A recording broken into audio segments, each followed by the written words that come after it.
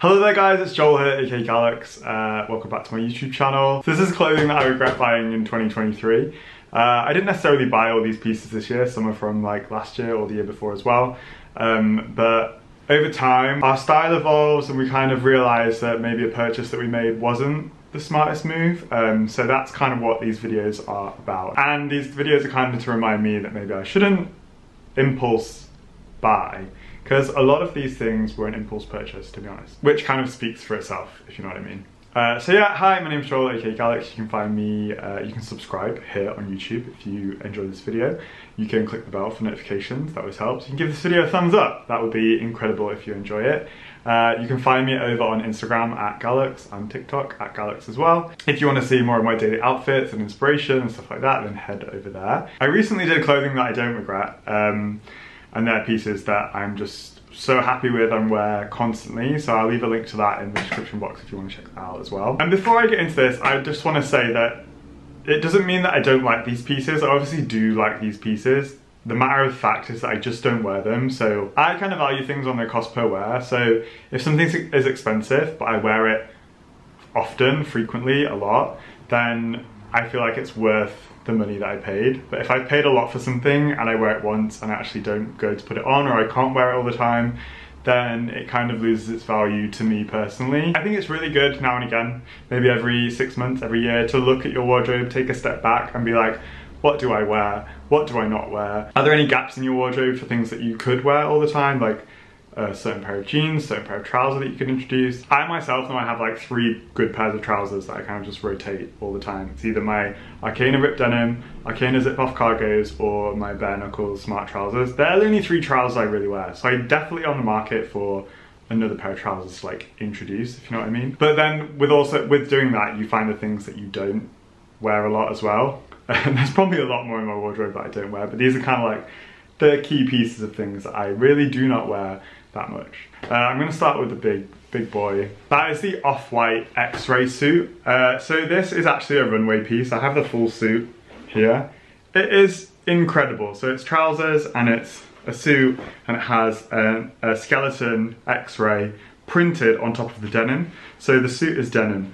So there's already a few things working against me here. The fact that it's denim makes it unbelievably heavy and very, very warm. Second, it is outrageous. It's kind of like my Y Project Jean Paul Gaultier, but this one is even louder in a sense. And also the Y Project Jean Paul Gaultier one is black and white, whereas this is blue.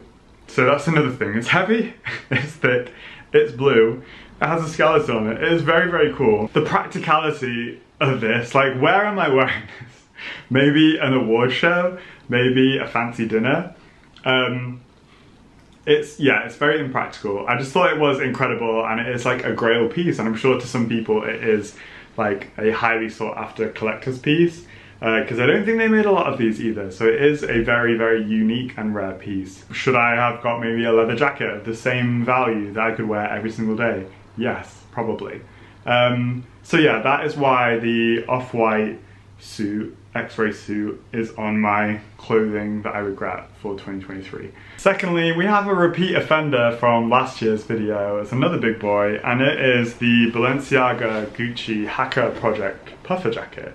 So this stems from the Clones collection, although it wasn't actually on the runway, but this was part of the ready-to-wear to buy from the store. So I went to a pre-shopping event for this, and this was an impulse purchase for sure, because I didn't even know it existed until I walked into the Balenciaga store and I was like, that's amazing. Classic me being like, oh, everything in my wardrobe is black or grey, I should probably buy something that isn't black or grey. So I go for the classic Gucci kind of beige gold, and then I don't wear it. And I think it costs like 2,000, nearly 3,000 pounds. I was obviously having a great day that day, so I was just like, yeah, whatever. So I took photos in this, obviously kept the tags in and stuff, and then it went straight back in the bag because it is like a very expensive child at the moment. And yeah, this was in last year's video. I was trying to sell it on Grailed.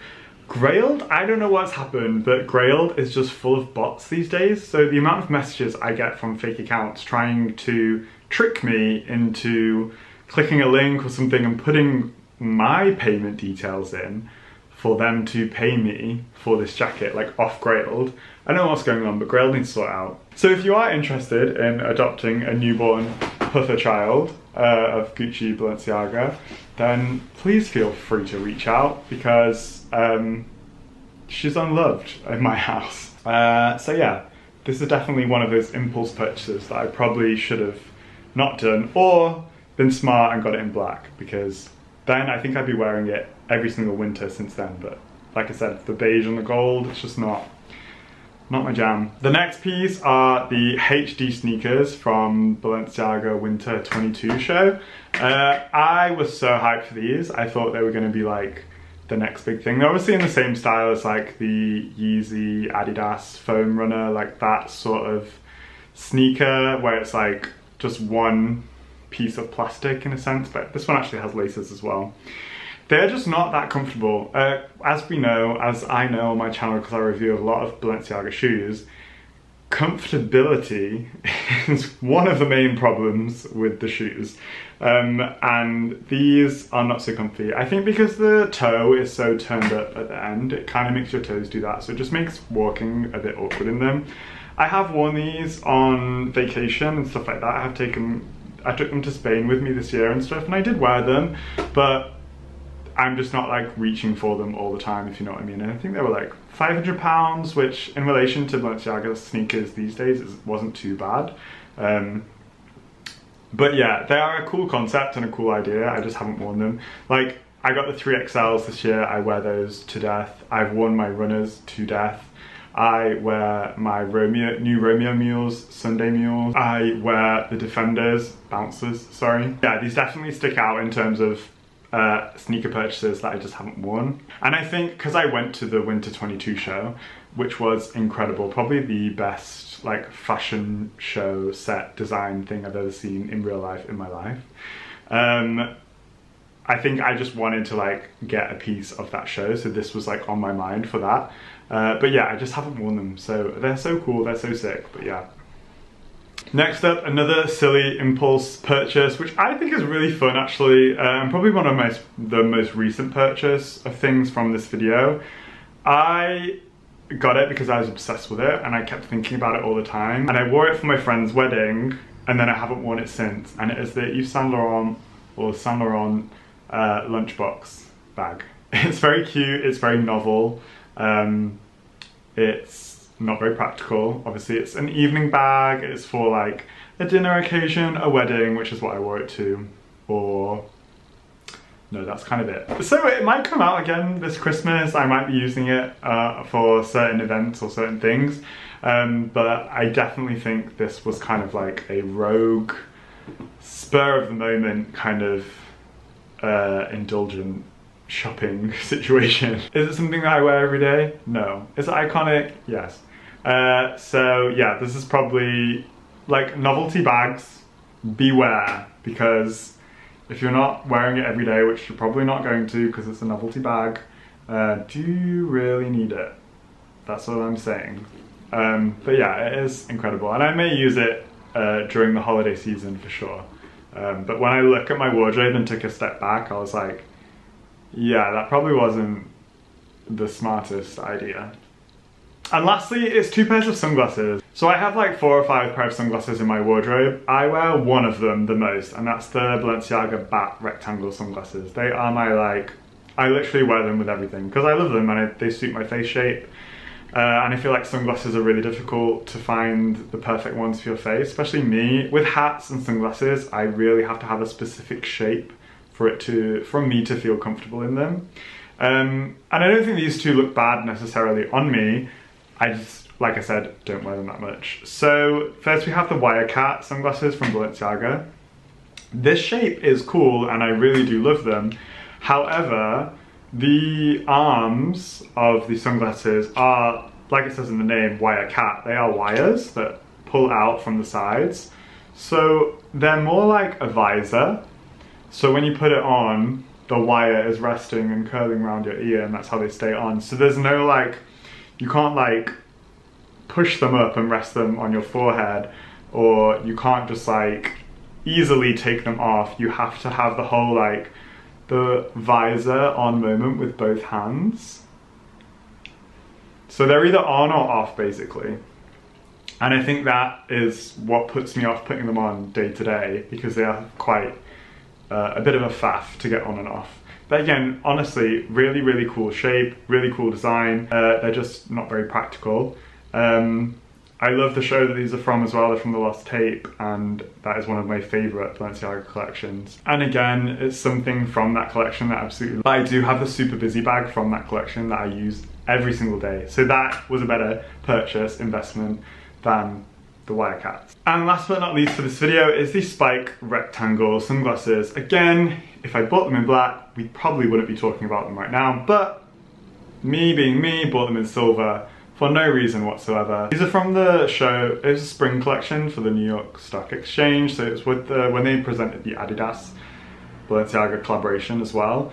These are such a cool shape. They're all spiky on the side, they've got like lines throughout them, they are very big on your face.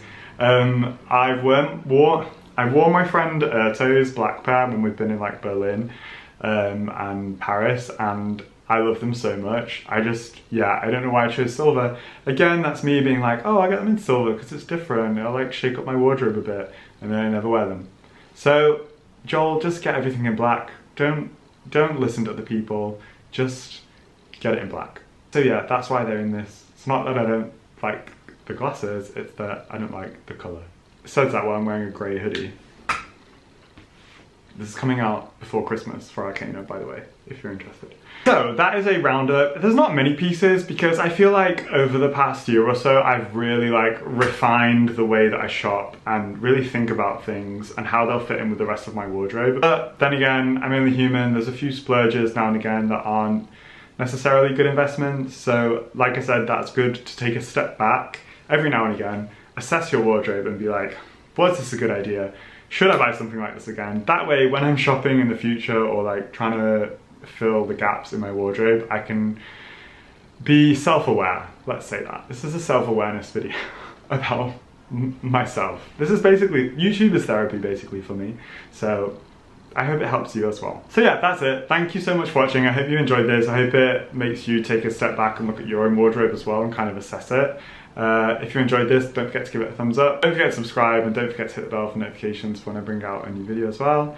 Usually every Sunday if I'm being a good boy. And I will see you in the next one. Thanks for watching, guys. Bye.